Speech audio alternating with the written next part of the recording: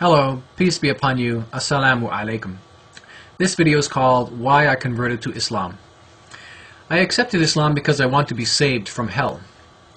I want to be in eternal paradise forever with God Almighty. I was born and raised as a Christian.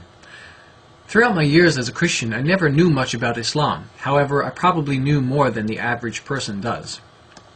There came a point in my life when I could no longer believe in Christianity. I studied, investigated, and prayed to God about the doctrines of Christianity, but I found my soul, my body, and my mind opposed to them. In a nutshell, I left Christianity for theological reasons, as you will see in my upcoming video called Why I Left Christianity. I never once thought I would become a Muslim. I was still too deeply influenced by my Judeo-Christian background, and I considered Islam to be a foreign and violent religion. I still worshiped God and called Him Father, but the doctrines of Christianity made it impossible for me to still consider myself as a Christian.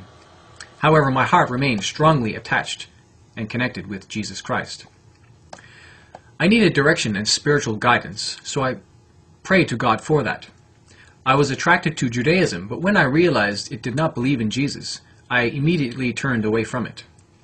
So now I was a believer in God without a religion, but I wanted to follow a religion that was from God. I logically said to myself, I know there is only one true God, so there must also be one true religion. However, I would not accept any faith that rejects Jesus Christ. I continued looking for a new way of life and new identity outside of Christianity. I searched the world's religions to see which religions made it an obligation to believe in Jesus Christ. There were a few religions that believed in Jesus, but only one made it an obligation, which was Islam. Thus, I started critically investigating Islam. When I first picked up the Quran, I was excited. I used to read it every day at work, whenever I had the chance. As I was reading it, I felt very much welcomed by its message, and the thought of Islam being a foreign and violent religion was quickly removed when the pages of the Quran repeatedly spoke of Mary and Jesus, Noah, Abraham, and Moses, and other prophets that I was familiar with. I felt like I was coming home again. I was very much impressed by God's attributes and qualities too. No longer did I think of Him as the terrible Islamic God.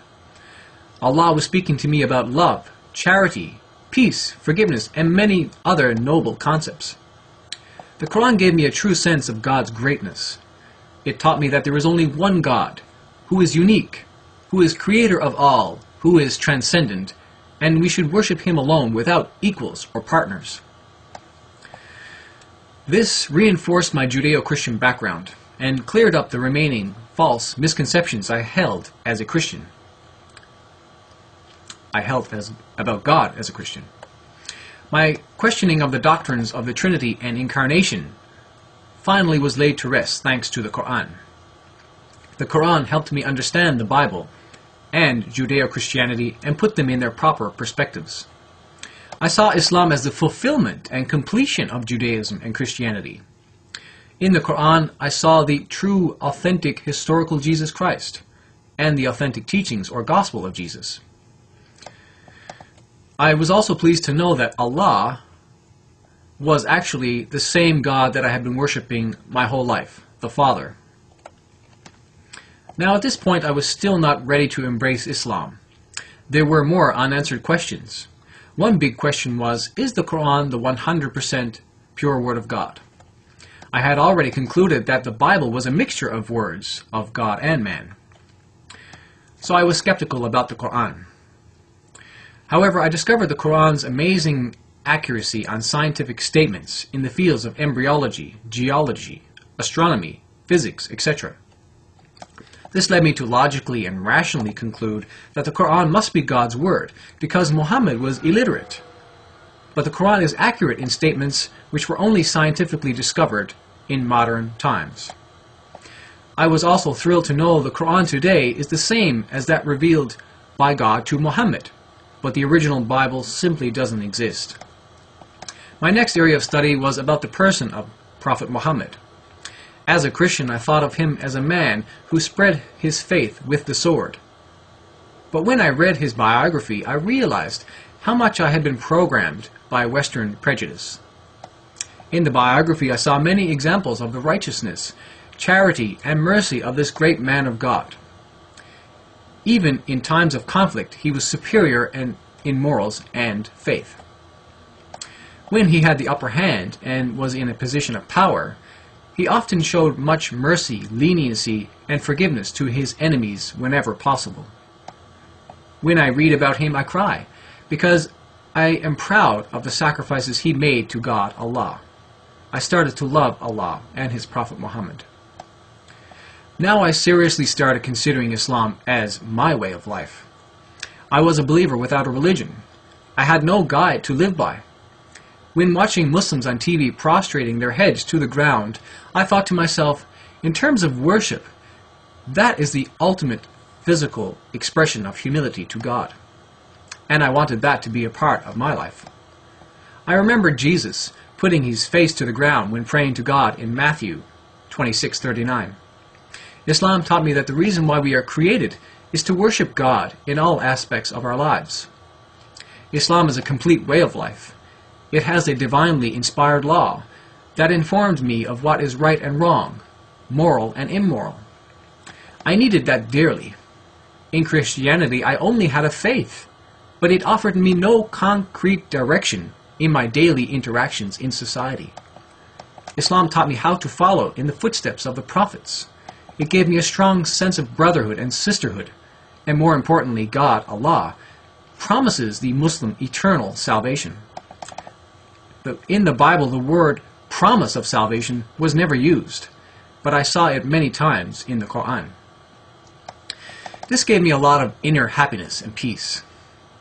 Another important feature of Islam was that it gave me the opportunity to access God directly in prayer and seek his forgiveness and have a personal relationship with him.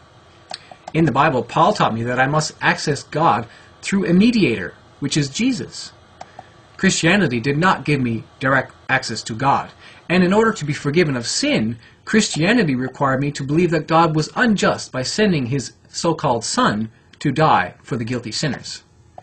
Paul also taught me that in order for me to be forgiven of sins, Paul also taught me that I could not be forgiven of sins without the bloodshed of Jesus Christ on the cross. Islam removed these Christian limitations on God's forgiving power and did not demand that I believe in the injustice of the cross anymore. Islam corrected Paul on these important points and taught me that God is not limited in his forgiving power. He forgives sins without sending an innocent son to be murdered for the guilty sinners. Islam let me keep the elements of my Judeo-Christian faith that were true. So I wasn't losing anything by accepting Islam. I was only gaining the truth in its totality, and I considered myself a better follower of Jesus by becoming a Muslim. A Muslim is one who submits his or her life to God, according to the religion of submission, Islam. I found myself in full agreement with all the Islamic beliefs. I accepted the 6 pillars of faith, which are: number 1, belief in God; number 2, belief in angels; number 3, belief in the original books that God revealed; number 4, belief in God's prophets and messengers; number 5, belief in the Day of Judgment; and number 6, belief in destiny. In February 2000, for the first time I submitted my life to Allah, and I have been guided, happy, and very blessed ever since. I end this video with a quote from the Holy Quran, and it says, and I quote, "Inna ad-deena 'inda Allahi al-Islam." Surely, the true religion in the sight of God is Islam. Praise and glory be to Allah, Almighty God, forever and ever. Ameen. Peace be upon you. Assalamu alaikum.